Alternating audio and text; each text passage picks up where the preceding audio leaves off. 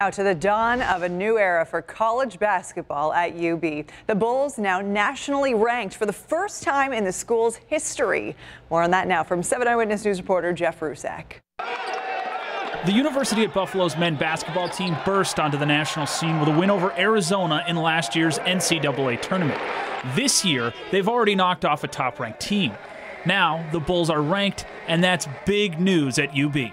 So exciting. We love UB so much. So not just from a basketball standpoint or athletic department standpoint, but also from a university standpoint and really putting Western New York on the map. Mark Allnut is the athletic director for UB. He says this national attention is great for admissions and for filling more seats. And when you do have these successes, as we did with football this year, there's going to be more people that are going to want to come to Alumni Arena. It's early, but the Bulls are 3-0. And there's lots of excitement on campus. It's definitely an up-and-coming program that people should definitely pay attention to. Let's get this dub. NCAA, watch out, we're getting from the tournament. The 25th ranked team in the country.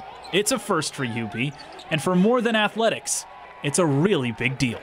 In Amherst, Jeff Rusak, 7 Eyewitness News.